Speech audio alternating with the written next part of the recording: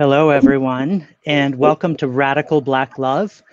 This is the fourth panel discussion presented by the Reclaim Pride Coalition and the Bureau of General Services Queer Division. My name is Greg Newton. I'm the co-founder with my partner, Donnie Jokum, of the Bureau of General Services Queer Division. We like to say that we're a government agency for a government that does not yet exist. And we're also known as a queer bookstore. We are inside the LGBT Community Center, which has been closed for a year, but we are desperately hoping to be able to reopen again soon. And you can check out our upcoming events on our website, bgsqd.com. And you can also check out books on our online store. And we have a special section dedicated to a selection of titles from Reclaim Pride Coalition members. And I want to briefly introduce Reclaim Pride Coalition before we get going. The Reclaim Pride Coalition is a New York City-based group of LGBTQIA2S+ activists in alliance with grassroots community groups nationally and internationally.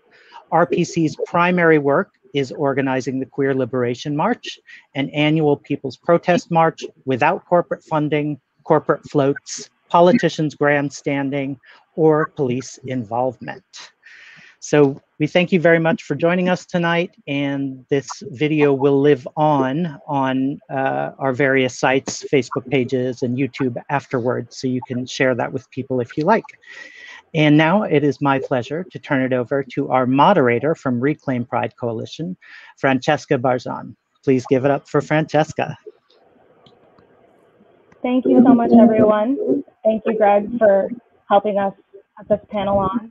I have been a member of the Reclaim Pride Coalition since late 2018 when we started planning our first Queer Liberation March, and I'm ecstatic to be here with all of you.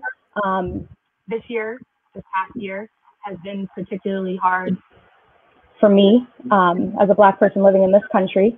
And I feel like what was very important to me when we were trying to decide what panel discussions we should have, I wanted us to also focus on the positive and the joy and the love that I felt from the Black LGBTQIA2S+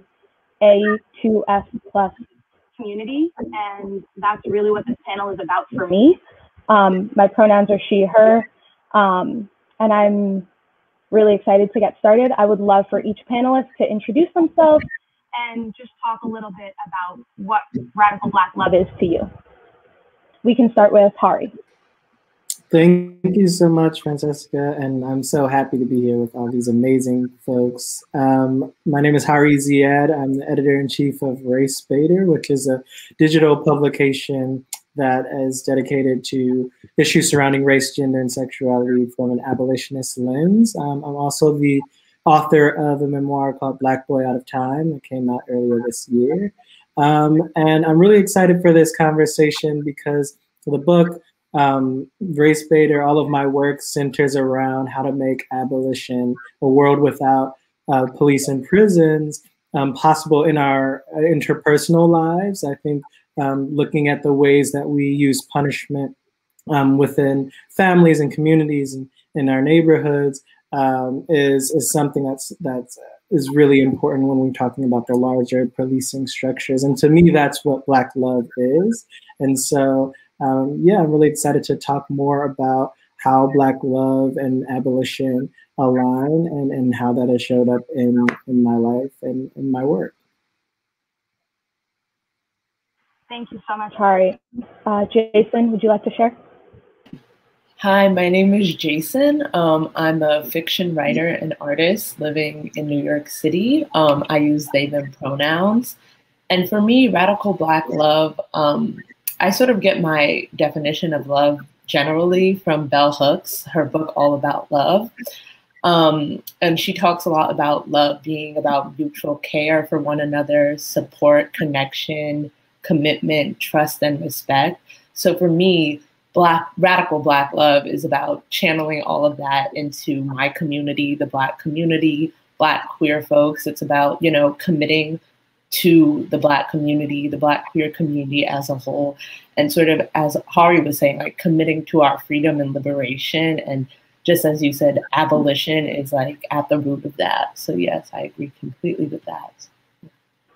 Thank you so much for that, Jaysen. I love Bell Hooks' definition of love, and that is one of my favorite books. Junauda, would you like to share?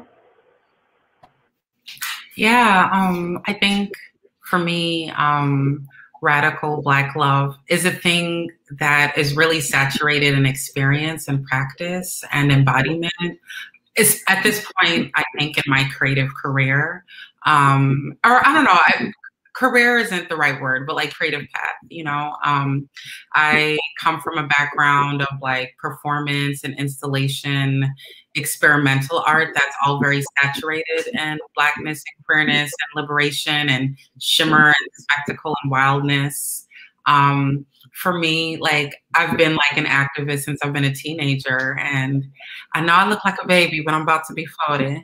And I've been like in like resistance in a way that has kind of repeated violence, repeated policing, repeated a sense of oppression in my body, you know? So I do think like a lot of the work I've been navigating around radical Black love has been saturated in the erotics of abolition. Like, how is it not just kind of like a mental exercise, but a thing that I practice through like orgasm and laying in nature and like, you know, giving myself permission to, yeah, just be and follow my natural alignment. I'm based in Minneapolis, and it's interesting because like obviously Minneapolis has become significant due to police violence, and it's been a thing that has been central to my you know, activism work. I've also lived in New York, and you know, also was an activist in that space. So I think for me, like at this point, it's like, how do I, you know, in my abolition work locally, in my sort of work as a young adult author, which is like such a wonderful plug to kind of like connect with young people around Blackness and queerness and liberation and resistance and abolition. Like, I think for me, radical Black love is finding subversive spaces for us to just practice sweetness, you know, for ourselves as Black people. Thank you so much for that. I think we need to be able to, as a people, just be tender with each other and kind to each other, because this world is so harsh and difficult to us. So I really appreciate what you just shared. Jade, could you please share with us?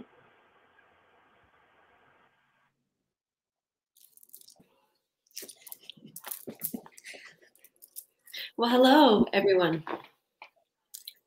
My name is Jade, and this is my name sign. That's my name sign because I'm a rock star.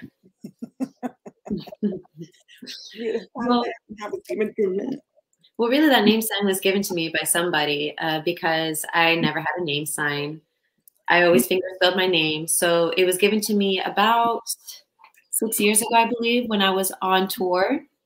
I was one of the judges of a music festival. I was a music festival judge, and I was the only deaf one. Everybody was hearing. So my responsibility was to judge international film, with other judges. And I spent time with them for about a full week. And it was there where we were hanging out with each other, and you know, deaf culture, you have to have a sign name to identify, you know, exactly who you're talking about, you know. So anyways. So what is radical Black self-love? For me, it means it's game-changing. It's game-changing. I'm sorry. Sorry, interpreter's asking for her to lift her hands up higher. What did you miss? What did you miss?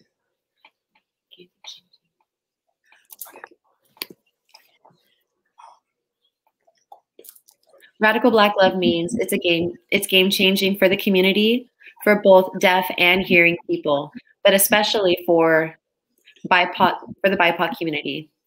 When I see something that's not working or something that's not growing, it seems to be stagnant and the same, or somebody who's white in the community doing something that's not right or is oppressing us, we do things wrong. So we have to take action and go ahead and take over, because nobody's doing anything. So you have to be the person to take the lead. And oftentimes there's misunderstandings that happen, but for me, the focus has to be on the goal with changing the system. Hollywood is a system, you know how Hollywood is, so. But for me, you got to roll up the sleeves and take action. You're going to have to do it. You have to motivate yourself and just go out and do it. Be it. Thank you so much for sharing that. I definitely agree that oftentimes Black people have to do what other people won't do, and we have to step up in ways that are unbelievable, but we continue to do it. And so I appreciate you all for everything that you've done thus far and will continue to do. Anesu, you can go ahead and share. Howdy, everyone. My name is Anesu, and my pronouns in use are he, him, his. I work for the International Trans Fund.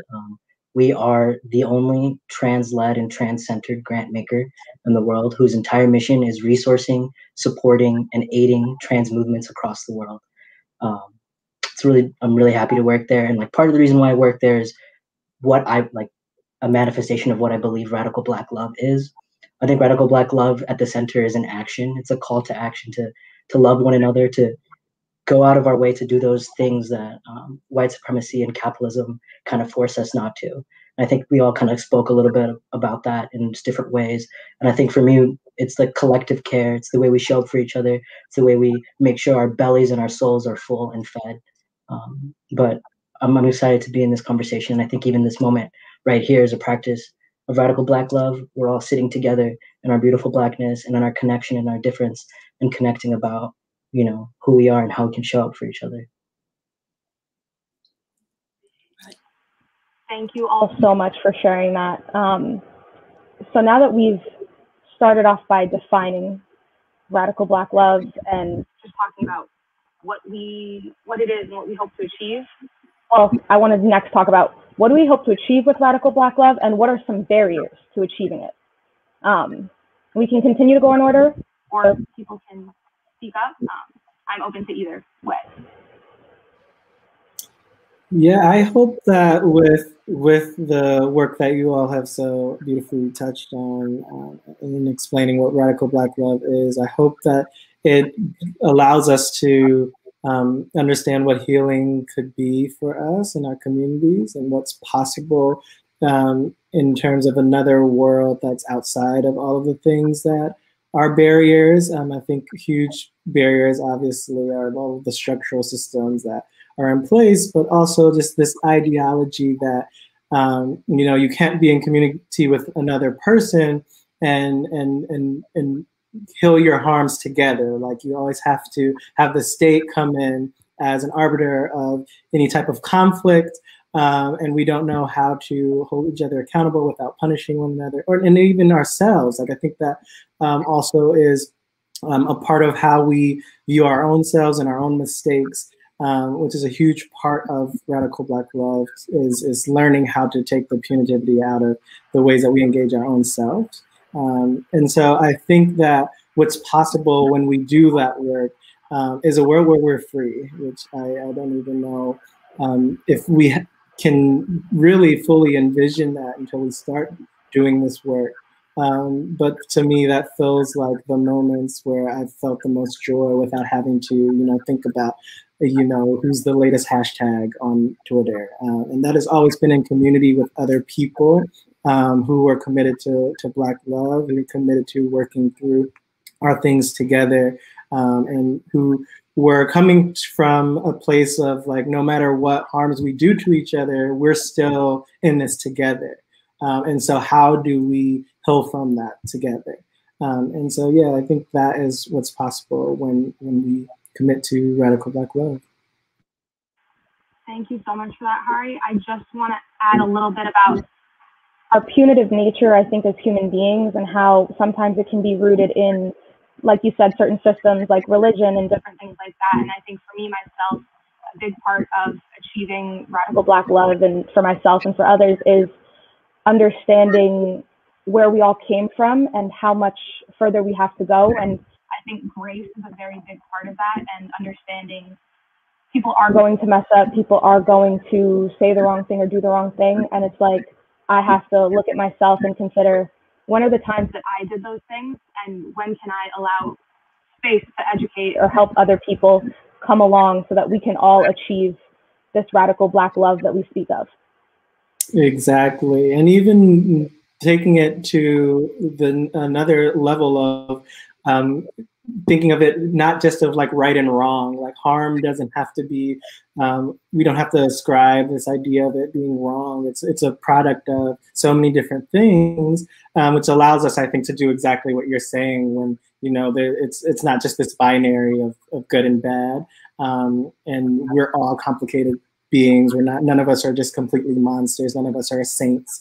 And everything that we do has a reason. And so how do we look at the ways that shows up for ourselves, which I think allows us to give that grace to other people when we can see them as more than just, you know, a very flattened idea of good or bad. Right. Would anyone else like to talk about the barriers that exist to achieving radical Black love?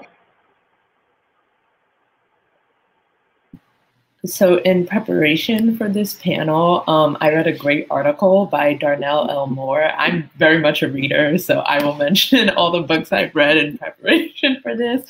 But this is a great article where he writes that Black radical love is a practice, and it requires constantly unlearning all of the harmful things we were taught by society. Things like ableism, misogyny, transphobia, homophobia, ageism, the list goes on. These are things that are ingrained in us because we live in an anti-Black society. We live in a society that discards people for their differences.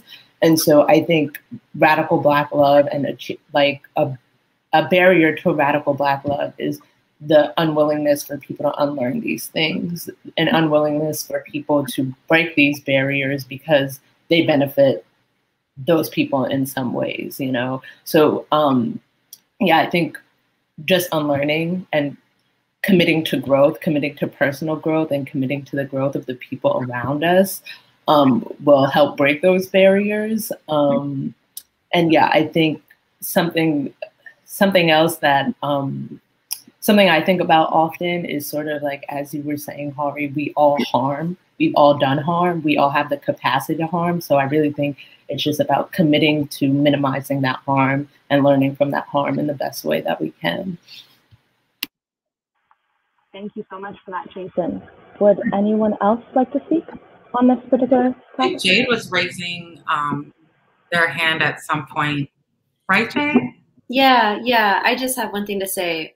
So before I go on, do you mind if the interpreter shows up? Because I'm like, I need to see the interpreter to make sure that she's following me.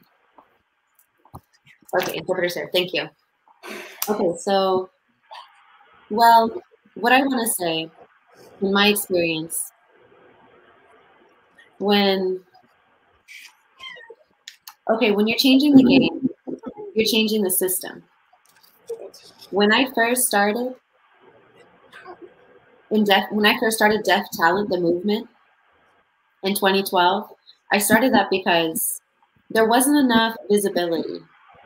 There wasn't enough exposure of, well, Black talent, Black actors. And, you know, what did we do? We went to the streets. Not in protest, more of like as an assembly. With signs, trying to spread awareness that we're here. And we want acting jobs. We want to work. And from that time, from 2012 up until, you know, we started advertising, we tried to change Hollywood, the system. We were invited to tell our story.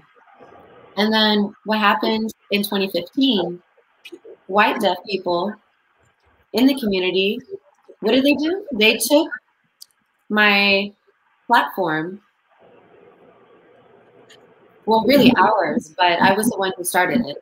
They took our platform and shifted the focus onto them and all of the white deaf folk. Why did they do that? Well, what had happened was Hollywood wanted to, instead of using deaf actors, they were using hearing actors.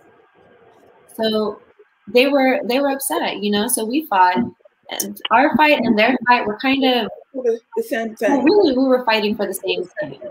We were fighting for the same thing. We wanted visibility. We wanted to work.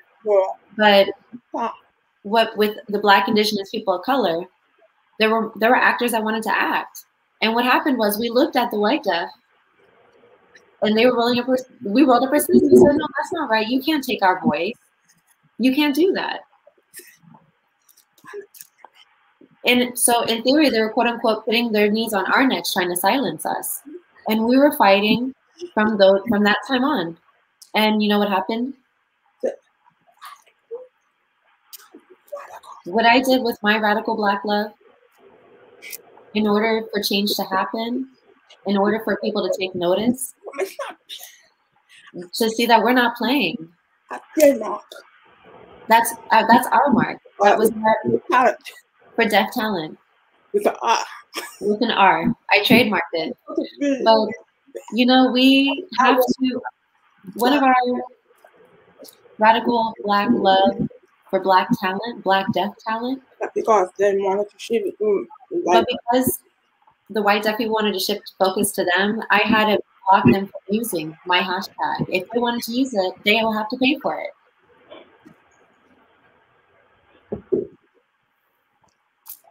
Thank you for sharing that, Jade. You bring up a few interesting points, and I think the thing that stands out to me is we want visibility, we want representation, and I'm also a writer, and I know the struggle, especially in Hollywood, of trying to get our stories told. And oftentimes, I think in the LGBTQIA2F+ community, white stories can eclipse all of the rest of us. So I'm curious what you all think about ways to combat that and ways to get our stories told. Jade, you can go ahead and start this off. Well, I wanted to add that I didn't want to take over too much of the space, but just a short answer, just a bullet point. What I want to share, you know, out of the positives out of that experience, I wanted to share that, you know, there was change. I was actually waiting for one of the top Hollywood networks to say yes to my TV show. And it's based on my actual life, you know, black, being deaf, being queer. I'm sorry, interpreter asking for clarification. And being Jamaican. The TV show is loosely based on my life. The TV show is based on my life. Black, queer, Jamaican. So I'm just waiting for that yes. I'm just waiting for that yes. Network. I'm waiting for a yes from the network. Thank you. And I also want to share that another path that a lot of creatives will take is creating their own either YouTube series and different things like that. I think networks and things like that are amazing because you have a built-in support in a lot of ways, and you can get audiences, I think, faster and more eyeballs on your work. But I do just want to recommend to people watching that there's always a way, and you can always make your art and make your work. And that's just something that's very important to me to share with everyone. Does anyone else want to talk about ways to combat other members of the community kind of eclipsing our stories or making it more difficult for us to achieve this radical Black love? Yeah, I was going to say so much of what Jade was saying is resonating with me. I'm also a screenwriter, and so doing all of this stuff in Hollywood now and realizing, and I think I already knew this, but seeing more firsthand that maybe on that stage, like it's never going to be possible. Like this industry is built up specifically to continue to eclipse our voices. And so I think in a lot of ways, like the people, and I do this, it's not to point fingers at anyone, but when we're constantly doing things like, you know, showcasing how Oscars are so white and trying to shift the narrative in those ways, I think it opens up a lot of opportunities, but ultimately, because the function of this industry is to keep us excluded, they're going to create new barriers. And so to your point, Francesca, I think it's really, really important to look at the ways that we've built up our own platforms, and not just, you know, the ones that mirror Hollywood, but how we've been telling stories outside of what we even conceived of as stories. The ways that, you know, folklore is shared throughout the Black community, and how we've kept so much of our heritage through that, in ways that, you know, a lot of academics who study things like that don't even recognize. Like, it was Zora Neale Hurston, one of the first anthropologists that really collected how that storytelling moved through our community. And so I think if we could put more of an eye onto the ways that we tell stories, the ways that stories have shaped us, and support the people who are our storytellers within our communities, I think ultimately we'll run into barriers with capitalism. Like, there's only so many resources. But I think the first step is to recognize that it is happening, and it doesn't always have to happen on their platforms, on their terms. And even if we have to do some work in, you know, in Hollywood or in, you know, the white publishing industry, which is how I had my book, to never lose sight of the work that's happening outside of those rooms is really important. Right, I definitely agree with that. And I think that they can be used as a tool, the way that they try to use us as a tool to get people's attention, to get more Black eyes on our work. And then we can have things like our own websites or our own blogs or different things like that, that really fully say what we want to say. Because you can't put, I'm sure we can't put certain things on network TV that we might want to. And so these are just things to consider. Would anyone else like to talk about this, or can we move on? Yeah, could I really love what you're saying, Hari, and I think it leads so much towards this idea of decentering whiteness in our work and in our lives. And I think that's kind of the central point of Radical Black Love, in a way, is to, you know, well, not in a central point, but it is a significant piece that we, in our movements, in our love, and in our light, and with each other, we don't have to focus so much about doing it in contrast, like with white people or with the systems that are in our lives. It's about each other. It's about that connecting to our stories, connecting to our culture, connecting to our heritage. And that's honestly why I love the concept of Radical Black Love, because for me, it's a return to like the before. It's a return to before, you know, my country was colonized. It's a return to before, you know, folks were brought over to the US. It's a return to each other. And it's an act of like turning inwards. And I think you see that, like you said, in the ways that Black creators are cultivating their own work that, you know, doesn't have to exist in this like mainstream. And it's the way that, you know, we are creating spaces for each other like this. It's the way that we like shift resources to one another. It's trying to exist without like looking towards, you know, this scary thing called white supremacy. It's looking towards the beautiful thing called like Blackness and queerness and transness.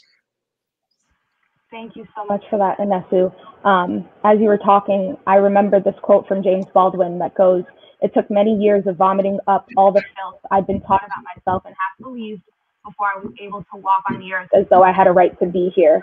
And I think for me, growing up and not seeing myself represented in media or in positive ways made it very difficult for me to see myself as being able to be successful, as being able to have this radical Black love. So I think a duty for me as a writer is to make sure that the future generations are not believing the filth that this society teaches us about ourselves. And so one thing I also wanted to talk about was imagining our future and how we think our future with Radical Black Love would look like.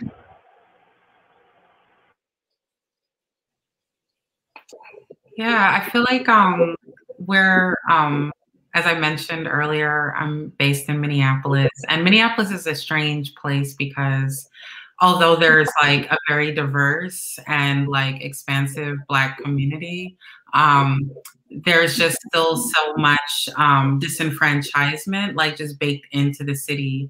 And I think like a lot of what has been interesting for me in the last year, we're now coming up on a year of the murder of George Floyd, and so much as an activist, obviously, like I've been in the struggle with, you know, these very specific, you know, Black traumas that have become collective national and global traumas, because, you know, we all know people who have died, you know, in these very kind of ways that specifically have to do with like the sick, you know, fantasy and imagination of white supremacy on our Black souls, you know.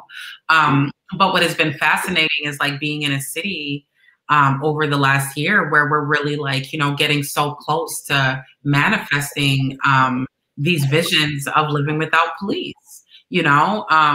And I think it's been fascinating, and a lot of the things a lot of y'all have been saying is like, you know, around like how do we really live in this own like personal embodied decolonization, you know. Like one thing that has happened since you know the, you know, George Floyd last year is that a lot of resources came into the Twin Cities for Black organizations, which created a lot of tension and drama, you know, locally. So I think like, you know, I say all that to say is that like, you know, we're in a very sort of like, you know, painful kind of like, you know, Phoenix, you know, precipice moment. I pray for our city in the sense that like, you know, we totally have felt so empowered and like lit up in a way. And at the same time, like all of you've named, like how do we not reify and recreate these systems, because we've all been so saturated in these systems of policing and oppression. So anyway, for me, like I've really been just inspired to utilize art, to utilize, you know, writing in ways that like poetry, like I have this poem that is about like giving the police department to the grandmothers, which I wrote like 5 years ago. And it's like this kind of like, you know, sweet kind of like, you know, give the police department to the grandmothers, they'll make it love temples, give them pensions, give them Jaguars, like there wouldn't be precincts, you know what I mean? Like really sort of like how am I sort of evoking through a spell of poetry something different. So yeah, so I think for me, like I've been just giving myself permission to saturate myself in play and sweetness as a blueprint and a pathway to like getting beyond, you know, all it is that I've known my whole life, which has been to be policed and, you know, police and shame and traumatize and project. So yeah. Thank you so much for that answer. I think it's amazing. And I'm also kind of curious if you can speak to it, the process of like how, since all this money has come into these Black organizations and how the police have been given less resources and things like that, how is that going? Like, how are people experiencing the world in Minneapolis? I think like, you know, one thing that me and a lot of other local Black abolitionists have been speaking to is that like there's been hundreds of years and generations of, you know, establishing all that we've known here. And there's like this urgency that like, oh, this money comes in, we're supposed to flip it on a dime and papaya, abolition in a city, you know? And yes, there was a lot of ways that consciousness shifted, which to me as like a long-term activist in this movement is like, what? Like we actually talk about defunding the police. Like we're actually using the word abolition and not just reform, you know? So there's like things in my imagination that's like, wasn't ever conceived of. And I do think like right now there's an emphasis on healing. There's an emphasis on resisting the white supremacist urge for like urgency and like make this happen. But, and how do we acknowledge, like a lot of people have named, is that, you know, we really have to think of, you know, teaching ourselves transformative and restorative justice, creating infrastructure for alternatives that are saturated in divine feminine and queer, you know, like healing ancestral BIPOC, you know, energy, you know, that for me, like I've really been, at least in my circle of abolitionists, we've been talking about spell work, we've been talking all kinds of witchiness, you know, because this is long haul work. You know, this is work that we'll be doing until we gray hairs in our coochie. You know what I'm saying? So like if we're not sort of like understanding it in that way and being nice to ourselves and getting massages and, you know, like doing things like that. Like, I mean, I've been so underpaid and overworked for so long as an artist and activist.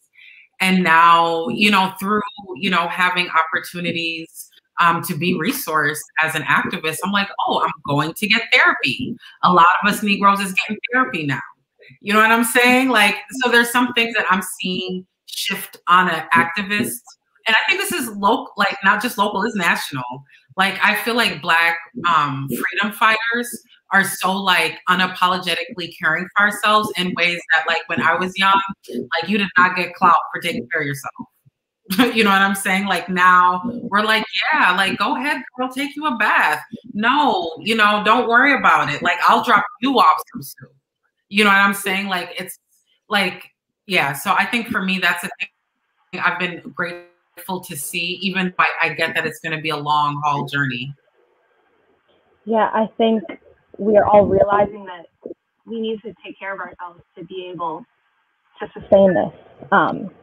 And the act of self-preservation is a revolutionary act. It's what we need to do if we're going to continue to fight for 10, 20, 30, 40, 50 years. And running ourselves into the ground isn't going to make, it's just going to make people want to leave the movement. So we have to leave space for people to understand, like, yes, you're going to go out and march and give to mutual aid funds and bail funds and provide food for different people and do all of these different things, but you also need to make space for your mental health. You also need to make space for therapy and all these different things. And I think one thing that has been interesting is seeing also the commodification of self-care. And so one thing I wanted to ask everyone was, how do we keep the self-care movement separate from capitalism so that people don't feel like, oh, I have to go get a mani-pedi to take care of myself, but what if I can't afford that? Like, how can we make space for people to take care of themselves and not feel like it's another burden, it's another capitalist structure that they need to fall under? Go ahead, Jade. Well, really, to be honest with you, sometimes when I'm by myself, or well, not all the time, when I find myself alone, and really there's a point where I feel exhausted, a little burnt out. And some people, white people, deaf white people in the community, would label me as the angry Black woman, or pissed off, or whatever the label is, you know, because I'm strong, but at the same time, strong is okay. It's okay to be vulnerable moments too. Like if you're strong, it's all right to like cry. So when I close it off, you know, I have to take care of myself. I have to meditate. I have my systems, you know, of self-care, you know?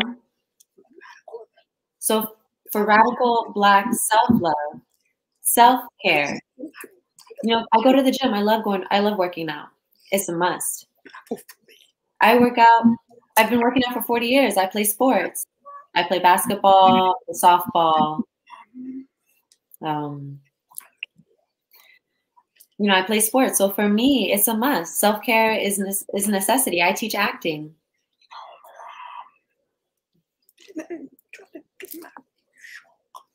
You know, I'm trying to build up momentum to get my show going. You know, I have a tight friends circle. You know, I have community. In the past, I thought, oh, no, that's nothing. I don't need that. I mean, I didn't know what to do. I didn't know self-care. But now, when I'm starting to feel like my limits are starting to get reached, I have to step back, disconnect, and you know, I turn on my mood lighting. You know, I switch up the environment. You know, it's not. Yeah, it's my personal club. Thank you for sharing that. I feel like a lot of those things are things that I also do to make sure I'm taking care of myself, therapy, being in community with friends, working out, kickboxing, things like that are all ways that I think we can help our mental health, our physical health, all the different parts of ourselves that need to be fed to be able to continue this work. Would anyone else like to share how they are keeping themselves healthy? Go ahead, Jaysen.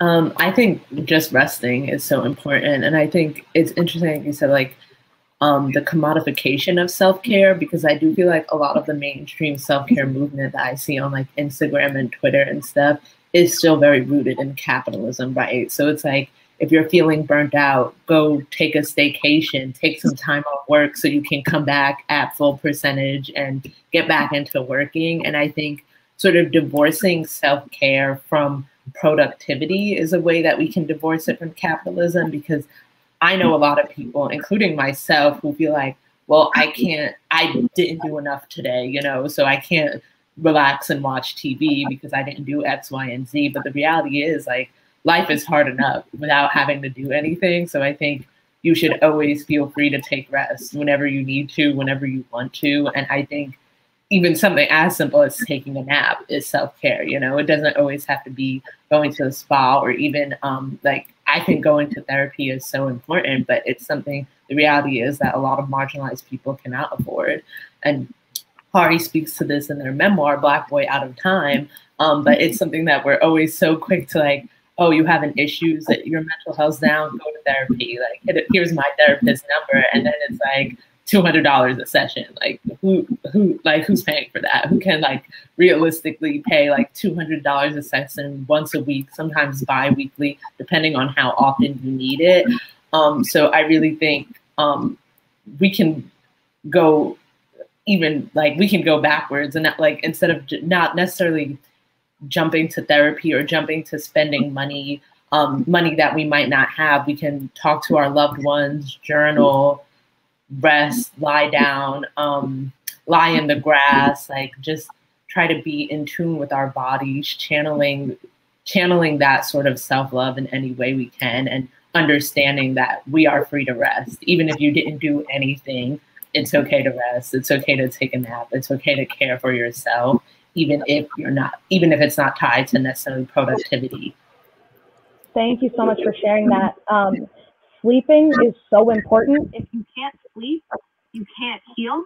And as someone with insomnia, it is extremely difficult to get through things when you're not sleeping.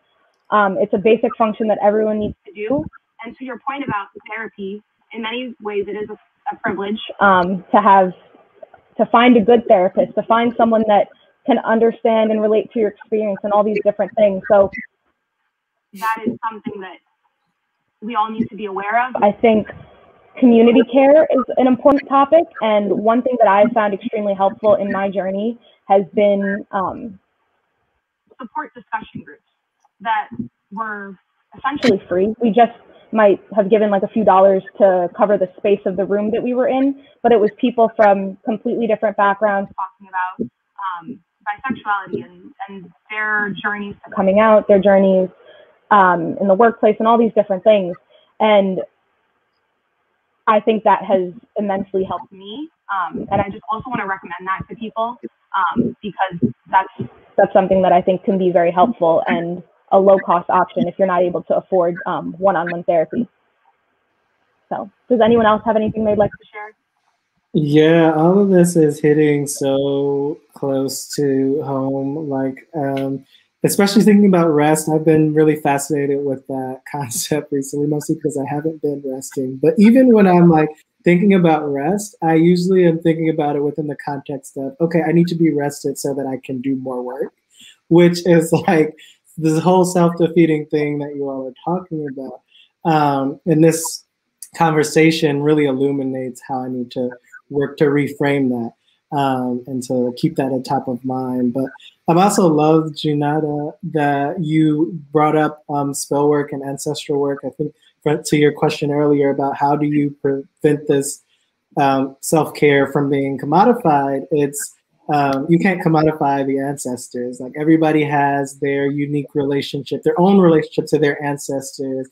You can buy some things that might help you along, like different roots or whatever, but it's always going to be rooted in your own relationship to your people. And so for me, I know that it's really, really important to center all of my care work with the work that I'm doing with my ancestors. And that also helps when I'm doing things like questioning, you know, whether I need to rest, and I can ask my grandmother or somebody, and they can give me that message directly in a way that I wouldn't necessarily be able to get anywhere else, even in therapy. I think ancestor work is very good to pair with therapy if you need to do that.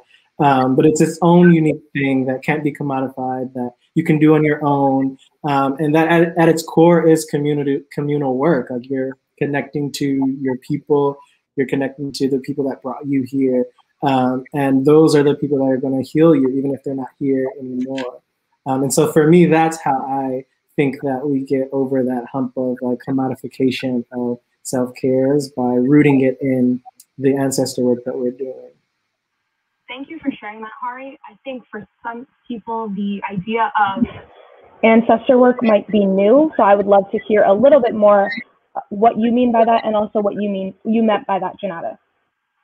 Yeah, so I set up my altar a couple of years ago when I started writing the book, and I was just thinking about my relationship to my grandmother who passed away. And in therapy, we started talking about inner child work and like how you can still connect to the parts of yourself that you might think are lost, and how that can be helpful with working through childhood traumas. And then I was like, oh, this is kind of how ancestor work could work. Like you can still connect to the parts of you that you might think are lost, even if they're like a person, like your grandmother.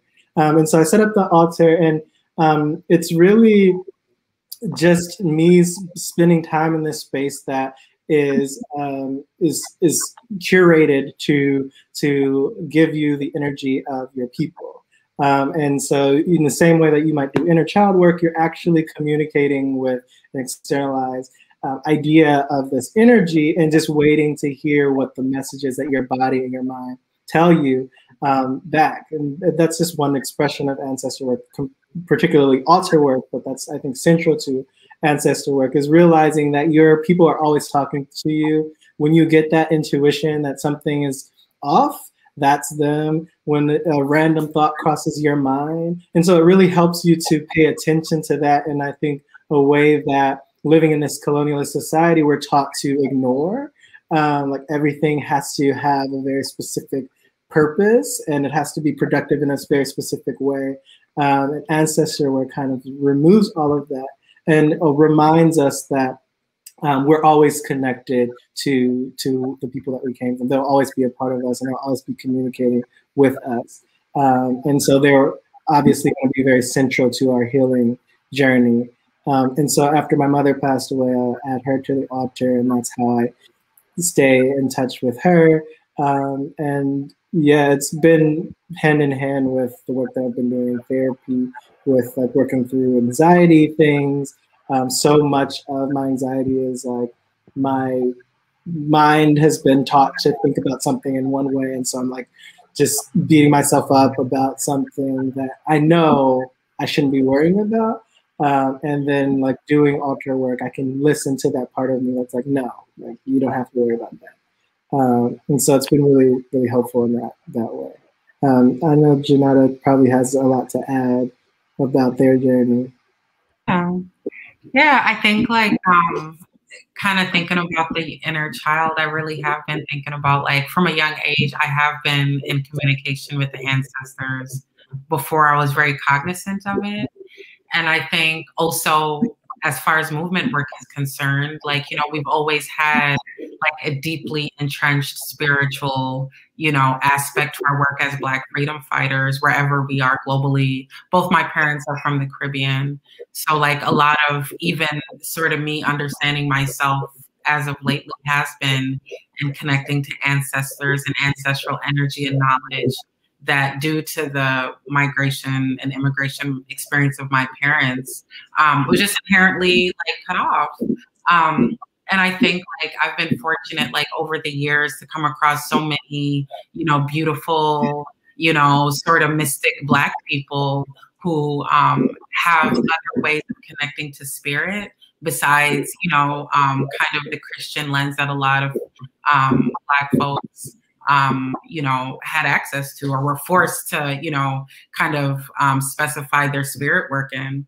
And I like came from parents who were both really like kind of questioning like Caribbean mystics, you know, in the 70s during the Rasta movement, which had a lot of, you know, aspects of, you know, returning to Africa, of living off the land.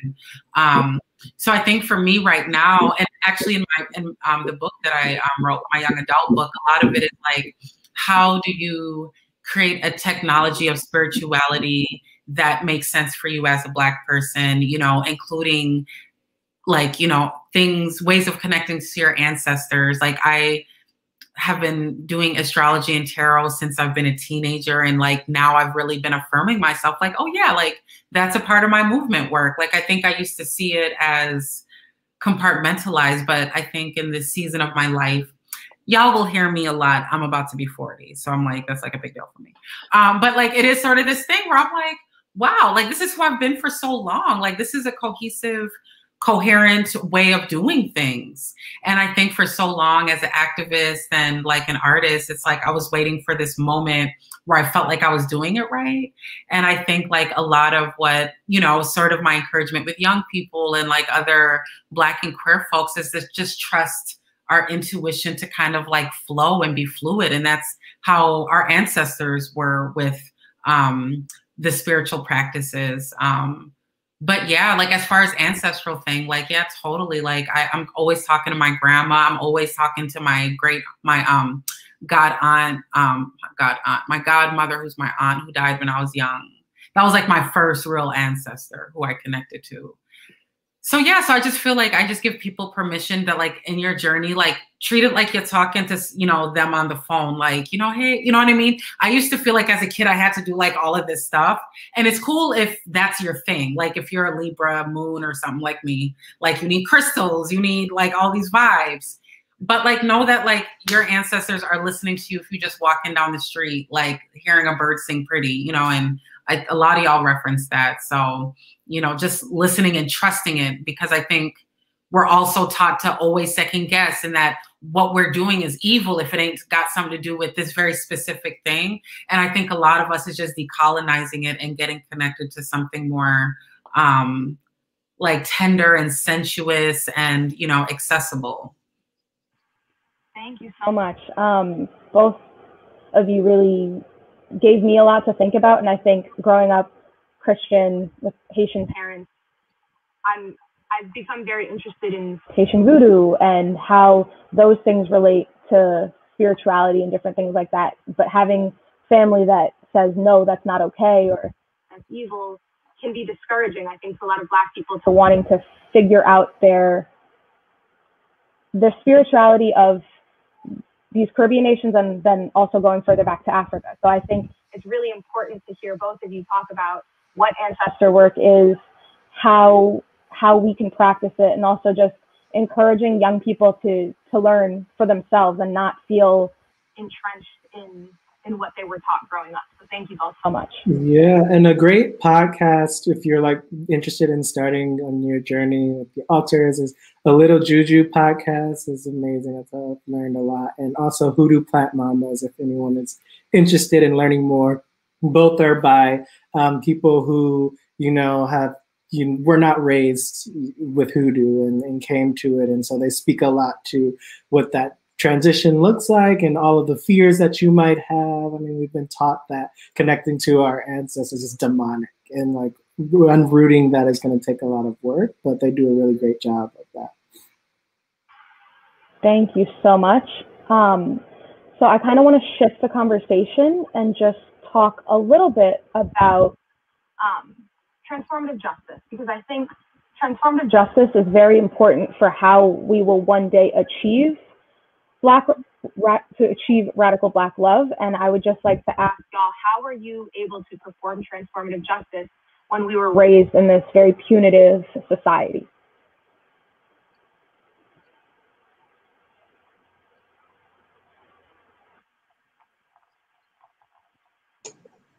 I guess I guess I could speak a little bit. I think one thing that's been important for me in my journey is understanding that, like, as much as I know the punitive like nature, it's also I don't know that much about what it means to be an abolitionist, and that can seem like a challenge point. Like it seemed like a place to turn away and say, well, it is easier to rely on like the punitive measures that we've been taught in our society, or I could take this and take the experiences I have with others as an opportunity to grow, as a lifelong lesson of like, how can I challenge myself and how can I challenge the people that I interact with to like lean into the gritty and the messy of our lives, which is that we do harm each other very regularly, very consistently. We aren't necessarily given the tools from an early age to like work through that harm, whether it's like, you know, something people would consider super serious or something not. And I think that's what's been most exciting to me about transformative justice and like the ideas that I'm seeing like in books and is in the mainstream conversation is like you can learn, you can fumble through like the messiness of existence, and like learn how to be a better person and learn how to love each other, because that's the point, right? We're not put on this earth as perfect beings. We're definitely not like perfect with the systems that we come in contact with. So I don't take it as a daunting or an emotionally scary thing. I take it as like an opportunity just to connect with each other in a healthier way so that we can then like actualize the actual future we want. Like we're not going to get to liberation unless we get through this, unless we like struggle towards our messiness and towards our connection. I definitely agree with that. Thank you for sharing. Would anyone else like to talk about how they're able to perform transformative justice, or even share an example of maybe a scenario or something that could give other people maybe a framework or an understanding of transformative justice?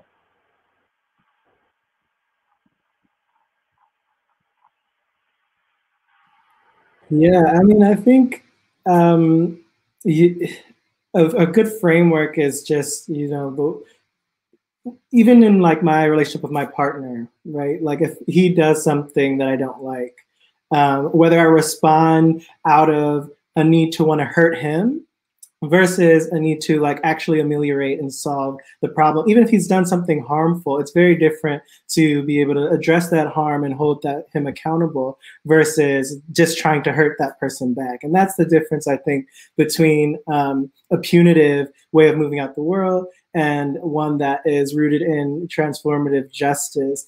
And I think what's hard for a lot of people to make that step from the interpersonal, I think it's easier to see how that works like with a partner, is that sometimes we see, we say something's not punitive and we think that that means that there's no consequences, that means that it's just completely nonviolent. I don't think that a world without police, a world without punitivity is going to be inherently nonviolent. I think, you know, some buildings need to be burned down. Some people need to get slapped. But the difference is that when you're doing those things, when people are marching down to the precinct and burning that building down, they're not doing that just to punish necessarily the people inside of that. They're doing that to transform the community. And so I think you can approach that, use that approach in all of your interpersonal relationships with your neighbors.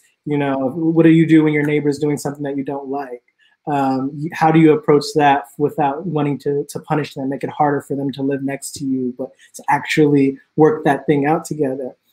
With your family, I mean, my book is about my relationship with my mother, and who was very queer-phobic, and a lot of before she passed, what we had to work through is how do I hold her accountable for that while also healing this relationship. And so it's hard work. It's very difficult.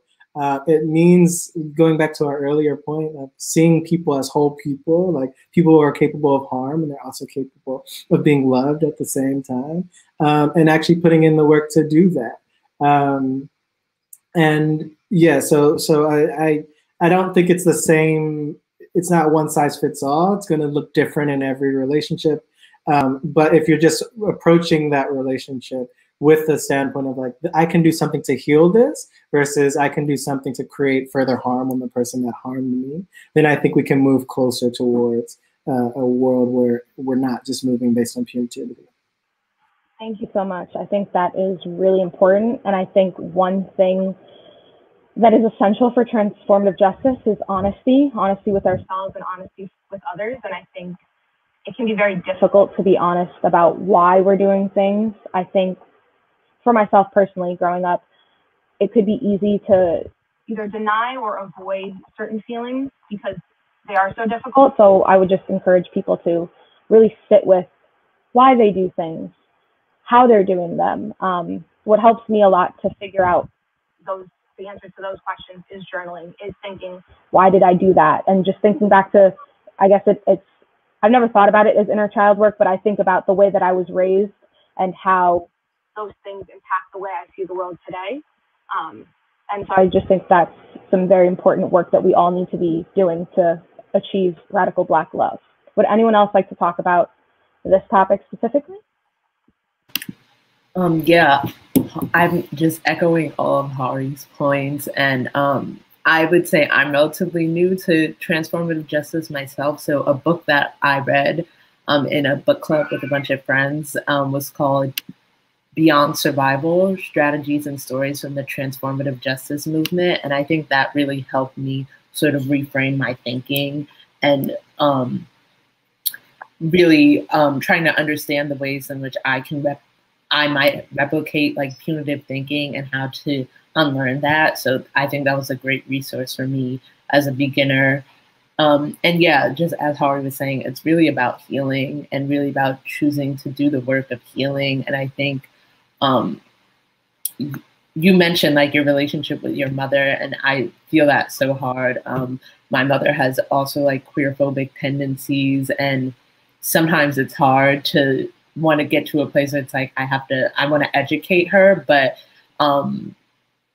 it's also a lot of work to do that, and it can be painful. So it's sort of about thinking about like how important that relationship is to me and how much healing I want to do, and if she's willing to do that healing as well. So as you said, it is different with everyone, but it's really just about all of that at the end of the day. And that's why ancestor work is so important too, because some of that can only happen when they're not here anymore. There are some relationships that can only be healed afterwards. And knowing that it's still possible to do that, I think, takes a lot of pressure off of us from trying to, always be in spaces with someone who might be toxic to us. But yeah, I think everything that you're saying is spot on. Thank you so much. Since we've been talking a little bit about family and some of the difficulties of those relationships, I think an aspect of radical Black love that's been very important for me has been chosen family, and how we find the people that we needed, either growing up or just in our everyday lives, through community, through different spaces like the bisexual discussion group that I used to attend by request in New York City was a community that I felt seen in and I felt supported and heard through. And I think there are lots of different types of chosen family and communities. So I would love to hear about people's experiences with chosen family and how that has helped carry you through.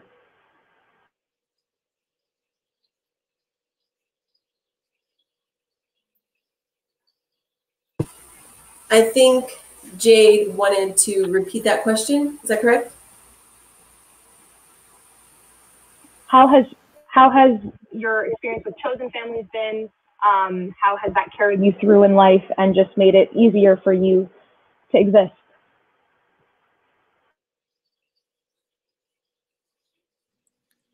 I think for me, like I come from a really big family, a family of a lot of, and I'm a middle child and a lot of personalities, and I've always been queer, obviously. And I think I always felt like I didn't belong in a lot of ways in my family, and I think a lot of queer folks do.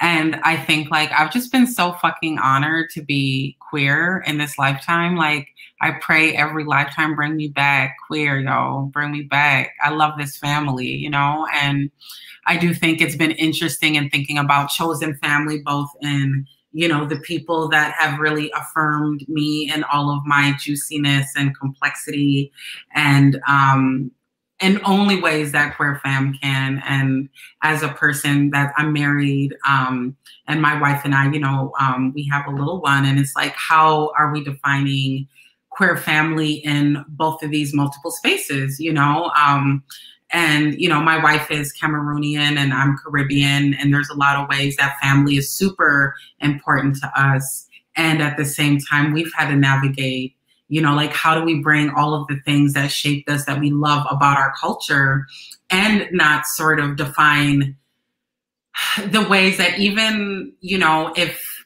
we may not have seen or understood queerness within the cultural landscape that we grew up in, doesn't mean that queerness didn't exist within it, if that makes sense. And like, really chosen family for me at this time is like, how do I find like other, like on this call, I found other queer Caribbean folks through writing my book and like having a queer Caribbean diaspora book. I've met so many queer Caribbean folks that have added another dimension. My wife, grew up, not really knowing any queer Africans, and for a long time in her life didn't know. And now there's all of these amazing like queer global African networks that are being like, yo, we're here. So I think it's been fascinating seeing queerness as a chosen family, but also seeing like Black diaspora continental queerness as like another layer. And a lot of it is like this reclaiming kind of on an ancestral level, our, African and queer diaspora queerness that like a lot of ways colonialism and white supremacy has erased from us, to the point where people don't even think that queerness existed before this moment in some of our communities. So for me, that has been really sort of like my exciting adventure, is just being like kind of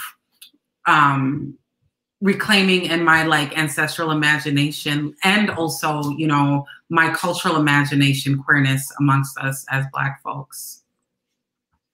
Thank you. It's interesting you said how people think that queerness didn't exist either in Africa or the Caribbean. And I remember, I think growing up thinking queerness was a white people thing. Like, I think that is an idea that I had. And so it makes it hard for you to see yourself in that when that's an idea that people perpetuate. And so I think for me, telling queer Black stories is very important, and telling them in the Caribbean and telling them in Africa, it's like, what are those people's experiences and how are they finding ways to survive? I think that's extremely important to me. And also another thing that I find very helpful is just seeing queer Black people be married and happy and have children and families. I think one thing that I also organized when I was in New York City was a day where like LGBT families would come together and bring their kids. And that was my favorite volunteer thing that I ever did, because it's just like, I just get to see these families be happy and just as normal as anybody else. And I get to look forward to having that in my future. And I think we need to also be hopeful and joyful to be able to sustain ourselves. Would anyone else like to add anything? Yeah, so I want to respond to that question about how my experiences with my chosen family has been, and how has it supported me in like existing. Well, yes and no, it's helped. The reason being because first, well, I'm in the Jamaican community. From Jamaica, and I'm the only deaf. I'm the only deaf one in my family. I want to say that my family. But I want to say that my family makes me who I am. I am who I am because of them.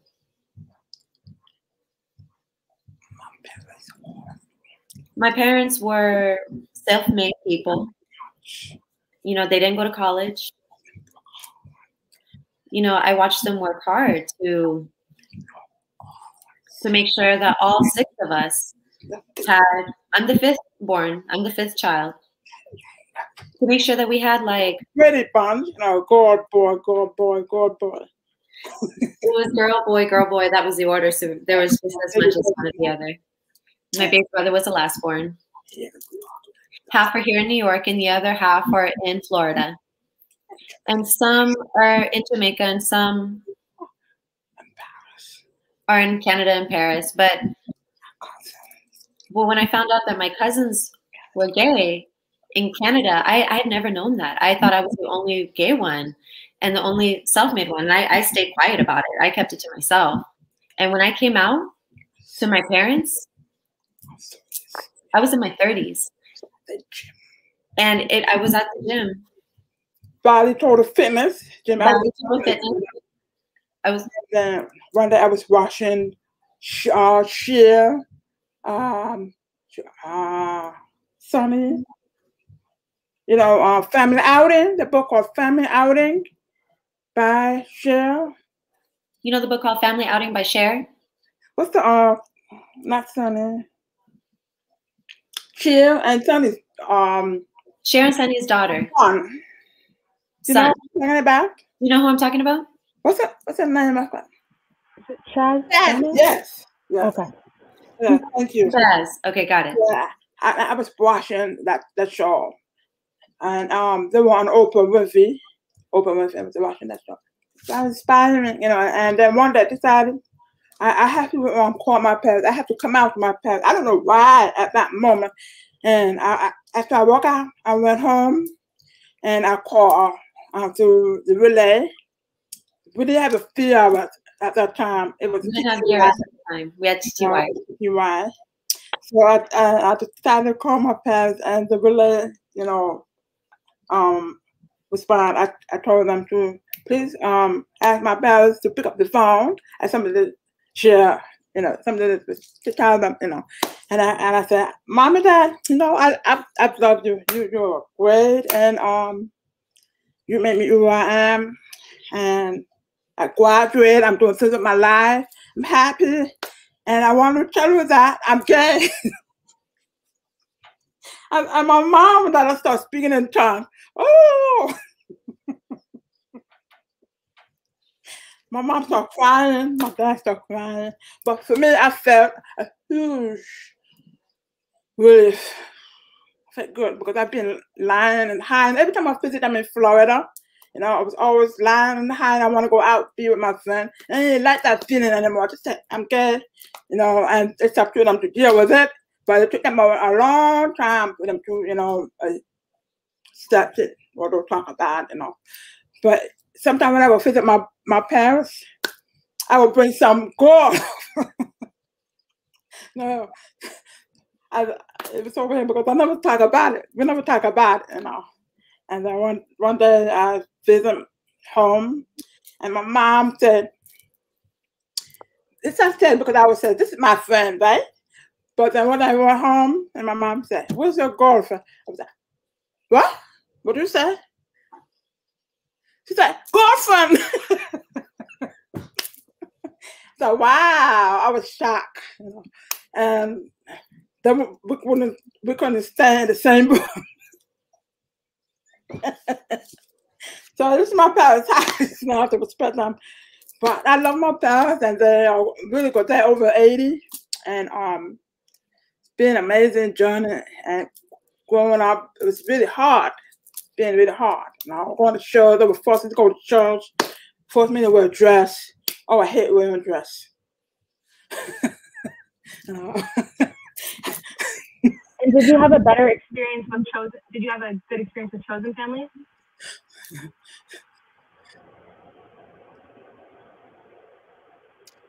Yeah. It was always hard growing up, Yeah. And they don't really learn to sign. They still don't know how to sign. But read, they look at me and stuff like that. But I want to thank my dad because my dad found the school for the deaf because when we moved here and I was going to the wrong school, and they didn't understand what was happening. They thought that I was slow or mentally retarded, mentally shattered, whatever it is. And then my dad met a Western man in the hospital, where they were, and he told my dad about this school for the deaf, Then finally put me out of the other school and put me in the school for the deaf. And then that's where I found myself, and I'll meet my peer, start joining sports, and if not for that, not for my dad, I don't know where my life would be. I wouldn't be a filmmaker, you know, telling my stories, you know. Thank you for sharing that. I want to ask everyone this question. What are some ways that we can support each other on our path to radical Black love? Hari, do you want to start? That's a great question. I think by doing this, by, you know, communing with each other, we all talked about how love is a practice, right? It doesn't just happen. And so I think we have to like actively create space to carve out what that looks like. And it changes too. I think love is, like I said, it's never going to be the same in every situation. So we have to revisit it. And I think making that time to talk about what it looks like for us, to talk about how you can best receive love from that person, and being really intentional about it and practicing it every day. Waking up every day and being like, I'm going to be more loving to my partner, to my community, to my family, is the best way to support everybody else in being more loving as well. So, yeah, that's what I would do to support. Jaysen, do you want to go ahead? Yeah, just all of that, and also just, yeah, it's different for everybody, but I think just being there for one another in any way that we can. So I know we mentioned mutual aid funds, supporting our loved ones in our community financially, feeding folks, that's a big one for me, good food, you know, doing the dishes when your partner or housemate is tired, just finding ways to support each other, whether small or large, you know, in any way that we can show up for other people. I'm also a middle child, but I'm the oldest, I'm the oldest non-male child. So acts of service is my love language. So doing things for people is the thing that I will always do. I'm a huge advocate for that, but something like spending quality time with your loved one, you know, hugging if they're into that, just anything that makes life easier for people, because we live in an anti-Black society. Anything that can ease that, anything that can make that easier, I think, is how we support each other and practice radical Black love. Thank you, Jaysen. I definitely think it's important that we do things for each other to just make this world easier and better. And I think that honestly starts with kindness and just thinking about what we say to each other. I think sometimes people can be harsh or catty, and I know part of the Black tradition sometimes can be to shade or roast each other, but it's like we have to think about where things are coming from and just what we're really saying sometimes, because we never know what people are truly going through and how what we say can hit them one day that might not have hit them that same way another day. And so I really appreciate what you shared. Junauda? Yeah, I think for me, the word that came for me was receive. And I think like Black folks, like, I don't know, like I think part of the way that I really kind of have been supporting my community is like teaching folks how to receive and teaching myself to receive. Like, I think I've grew up seeing my my mother and, you know, particularly women in my family not receiving, because receiving always felt like it added some sort of burden of debt to you, like, or what have you, you know?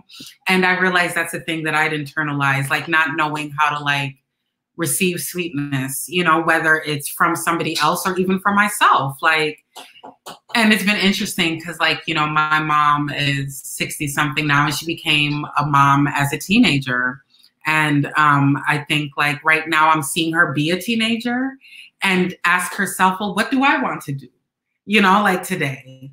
And I think that's a lot of what I feel like Blackness is like. Our time is so ordered and our imagination for our lives so prescribed to us that a lot of, you know, practicing this radical Black love for ourselves is like, how do we have an imagination where nobody's like structuring our time and telling us what and who and how we should be?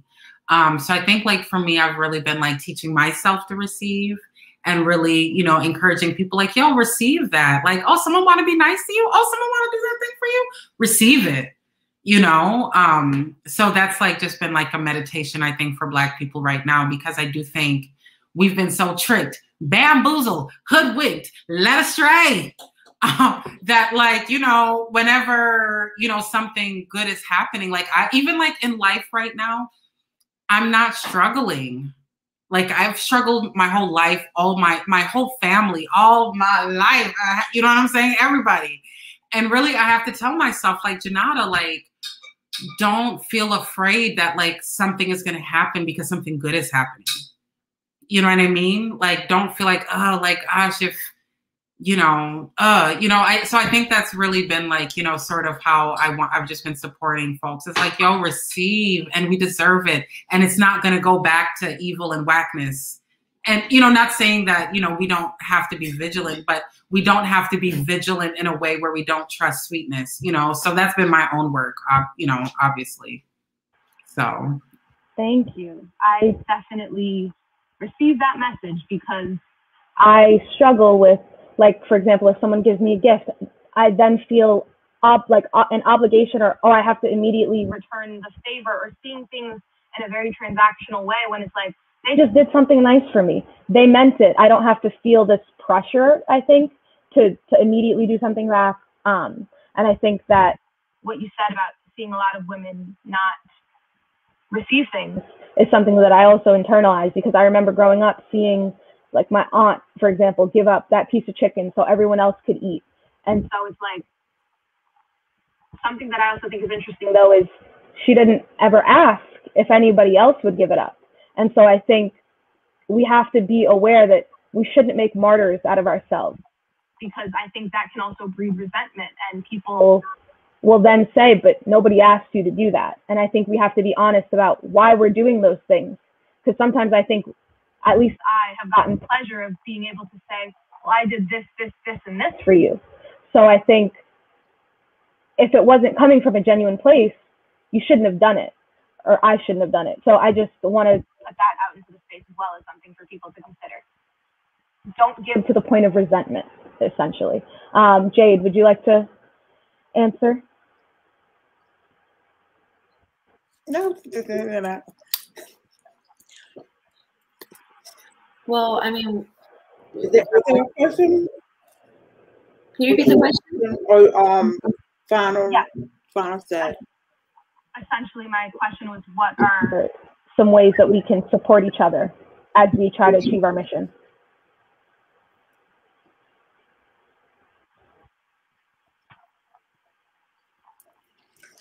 Time I give people money when they need it, support their art or their work, you know, watch their work, if they find me, and I try to make time, you know.